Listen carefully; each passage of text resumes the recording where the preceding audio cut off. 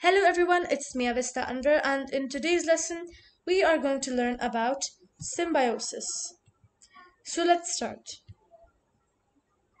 What is symbiosis?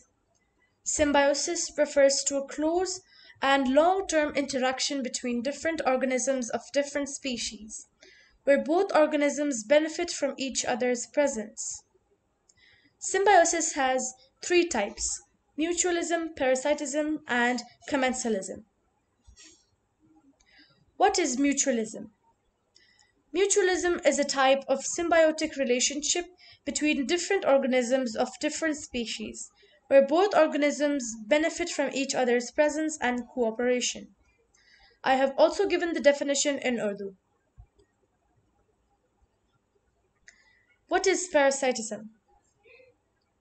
Parasitism is a type of symbiotic relationship between two organisms where one organism, called the parasite, benefits at the expense of the other organism, called the host.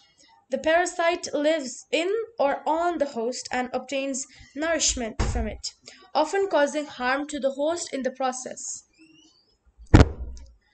What is commensalism? Commensalism is a type of symbiotic relationship between two organisms of different species, where one organism benefits while the other is neither harmed or nor benefited.